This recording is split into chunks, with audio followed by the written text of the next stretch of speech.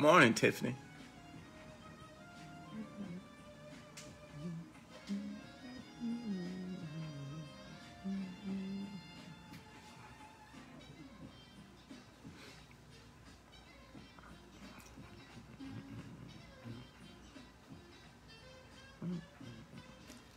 Morning, Ronald.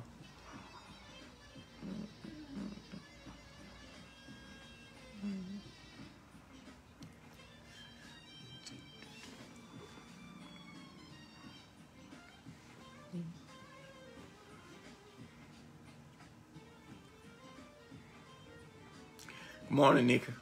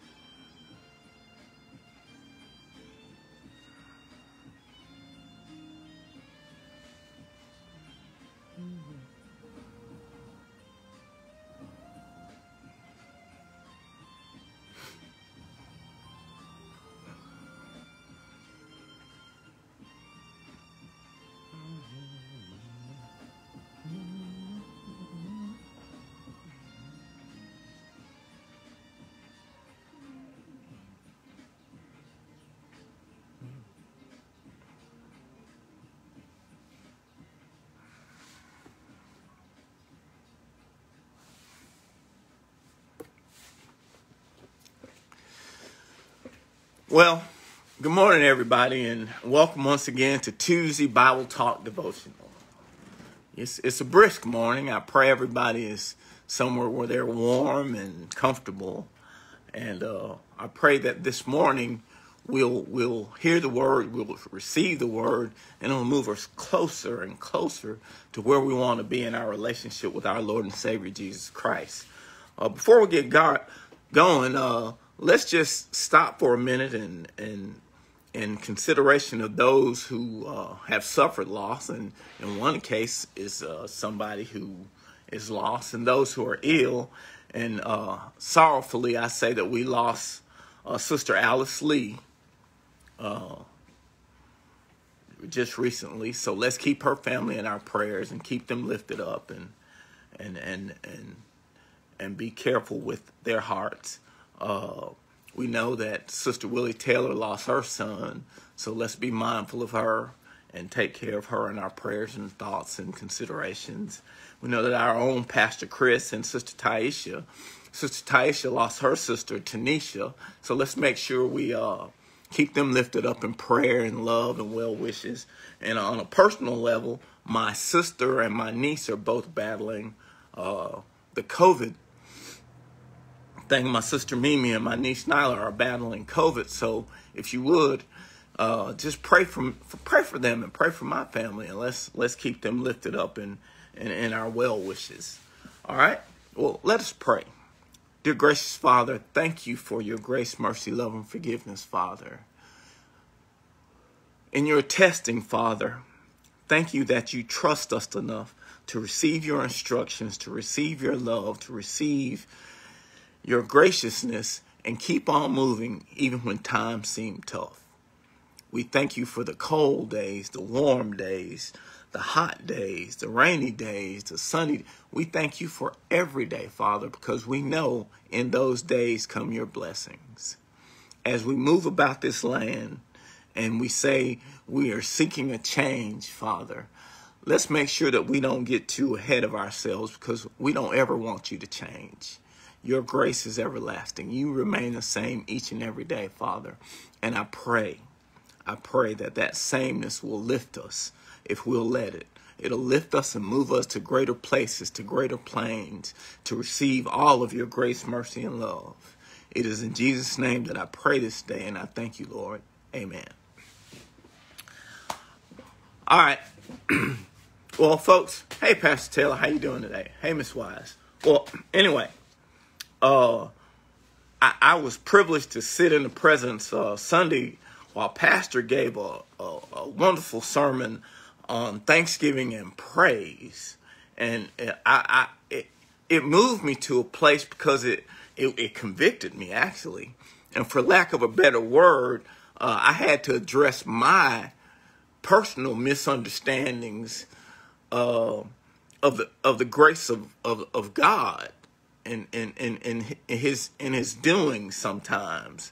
So I was looking for a scripture, and I found a scripture that I might be able to get the message I think God is trying to send, so we can move to a deeper sense of God's grace, his mercy, and his love, something that rises higher than what we see, because that's when we really have gratitude for the works of God. That's when we really appreciate his grace. That's when we really appreciate his love. So the scripture I came up with comes from John 2, verses 3 through 10. This is the English Standard Version.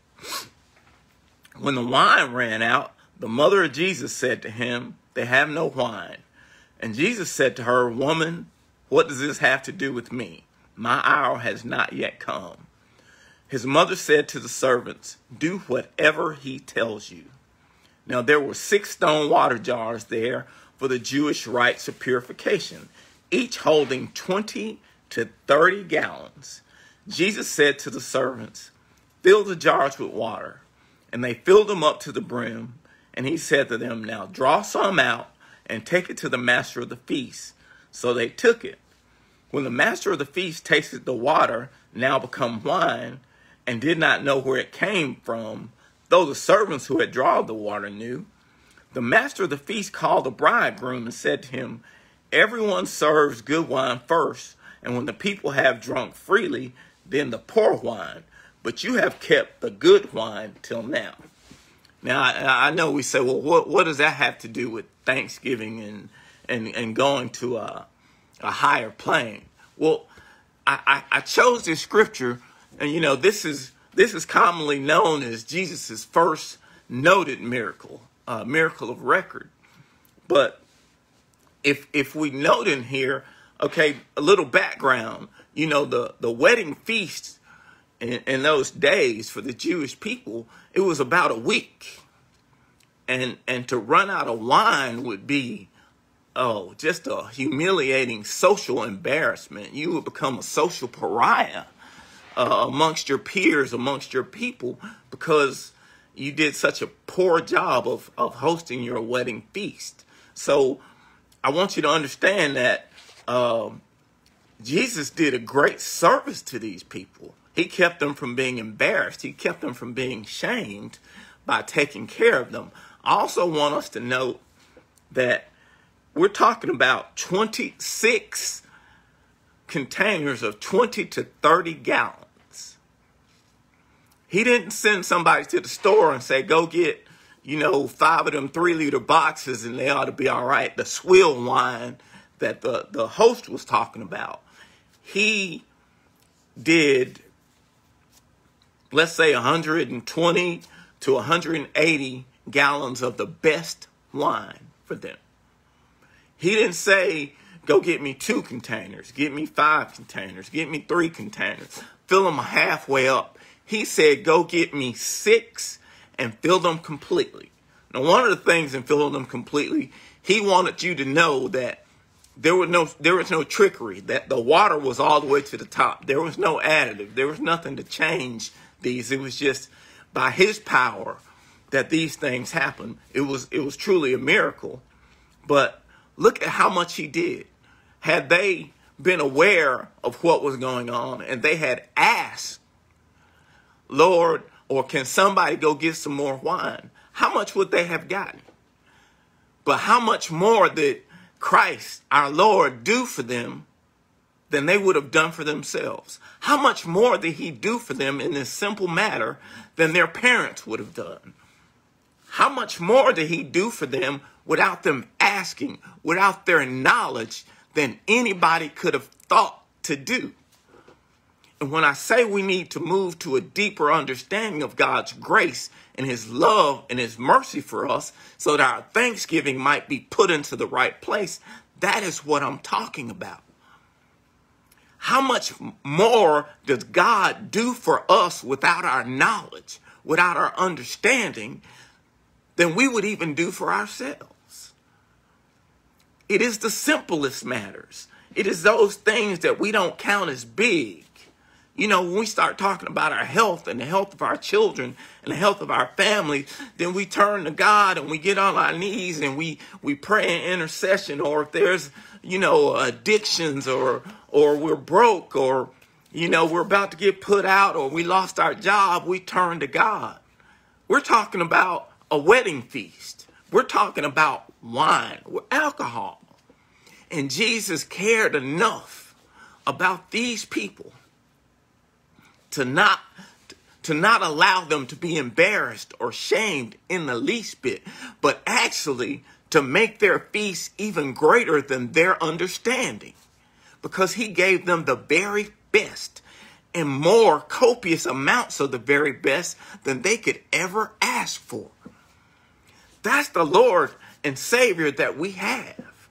The God that climbed up on that cross because he said, they don't take my life. I give it freely for you. That's the God we serve.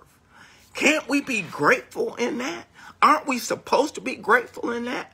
And remember, these people don't know what's going on, what the Lord is doing. They didn't go in prayer and say, oh, Lord, please come and do nothing. It was brought to his attention, an all-knowing, all-wise, all-powerful, almighty God brought to his attention, and he addressed it. Nothing asked. He addressed it better than they ever could have wished for.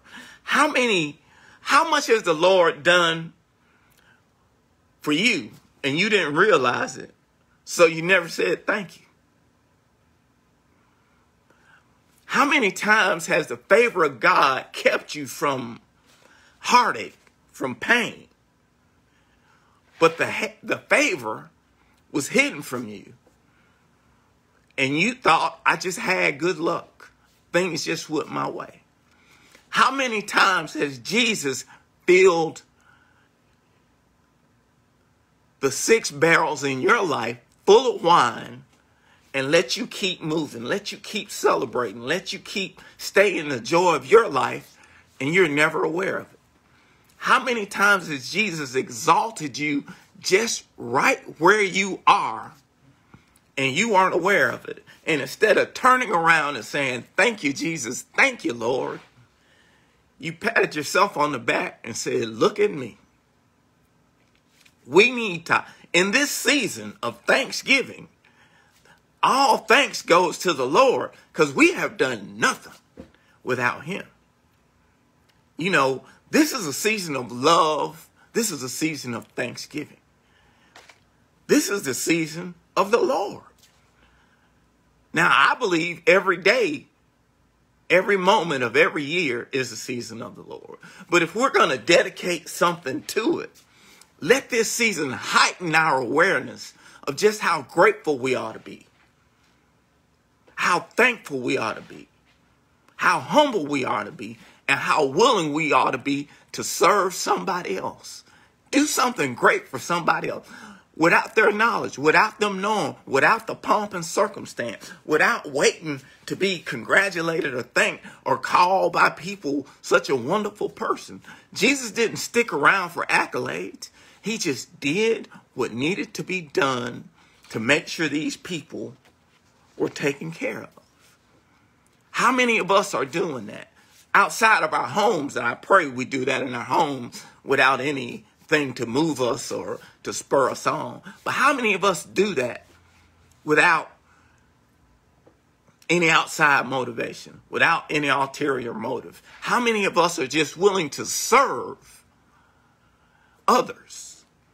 How many of us are willing to wash somebody's feet for no other reason than the love of God and the love of others? because that's the lesson Jesus wants us to do. There are a whole lot of great lessons in him turning the water into wine. Outside of somebody saying, see, you could drink because Jesus turned water into wine, so he don't have no problem with it.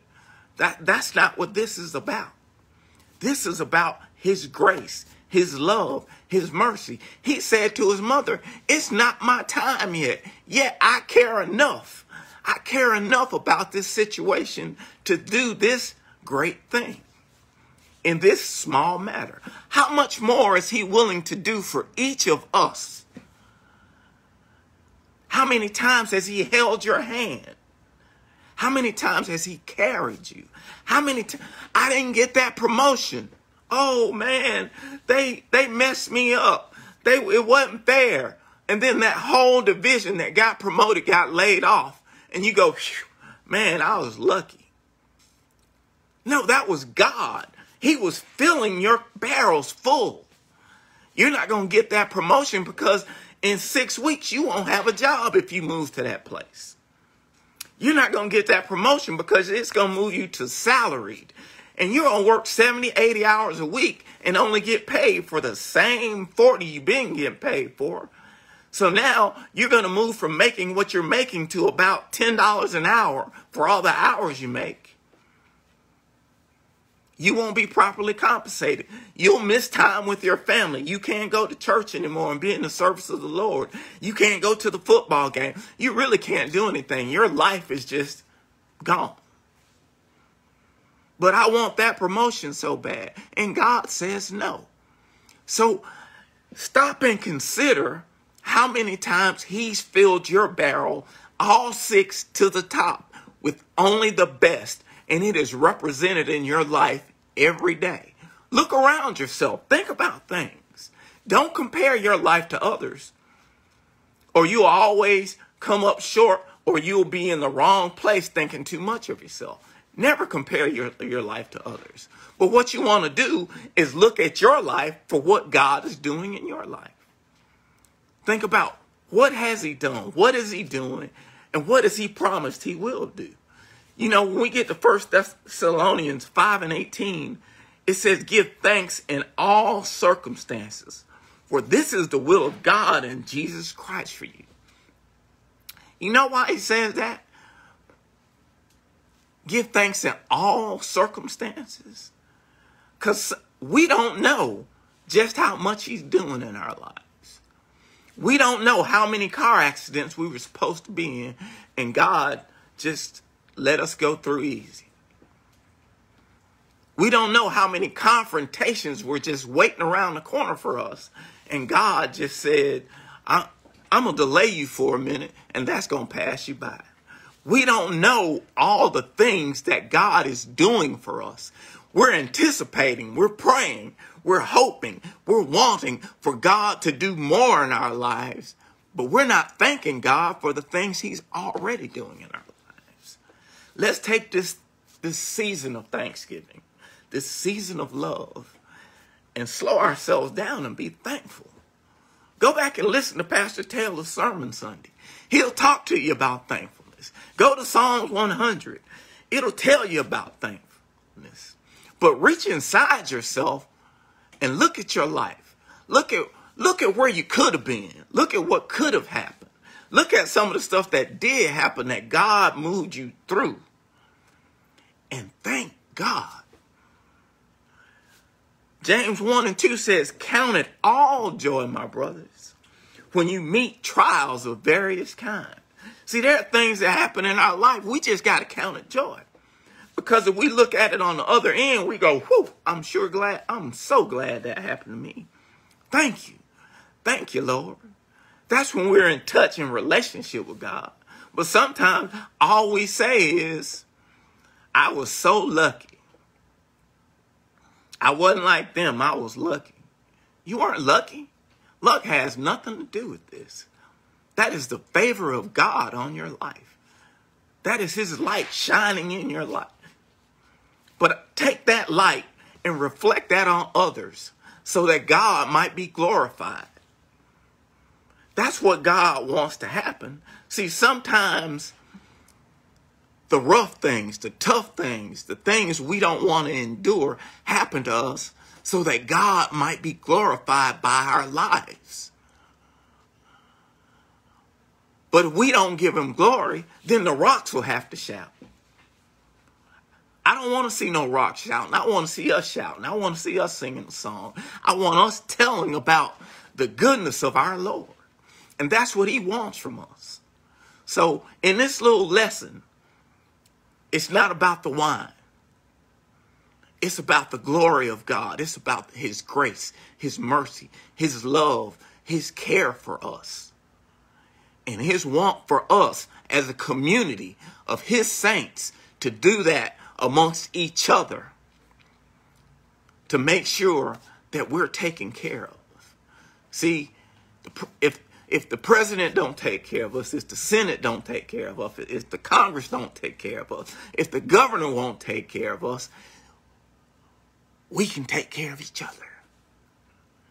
That's the secret. God put us here to take care of each other.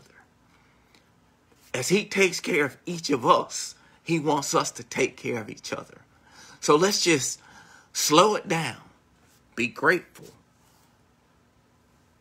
Let's stop and praise. Praise him. Truly praise him. Reach down in yourself and say, thank you, Lord, for what you've done for me.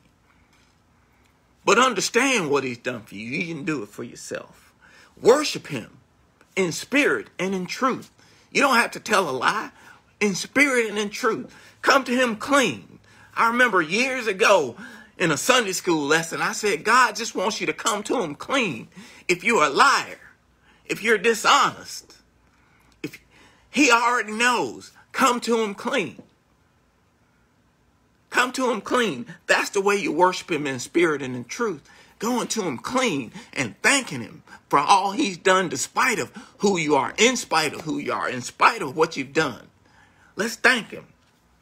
And more than anything, in this season, if you have, if you don't have, if you're not getting, if you don't get, you know, if you're running short, whatever it is, be thankful in everything. Because God is growing something great. And if you will be still and know that he is Lord and grow where he's planted you, I'm telling you, something beautiful is going to happen for all of us. That's his promise. That's not me just spouting off words. That's his promise. That's the Lord we serve. Many of you have seen the grace of the Lord, the love of the Lord, the wonderful things he'll do for you if you'll just trust him and know. So let's take this time, let's take this season to thank God. Let him know how much we love him. Let him know how much we appreciate him. Reach down inside of ourselves. Don't be ashamed. Never be ashamed to tell God, thank you, Lord. I love you, Lord. You are worthy of my praise. You are worthy of all the honor. You are worthy of everything. Dear gracious Father, we stand united. We stand together and saying, thank you, Lord. There's nothing this world can present that won't allow our lips, our hearts, our minds, our spirits, our very beings to move to thanksgiving for all that you are, all that you do, all that you have promised, Lord.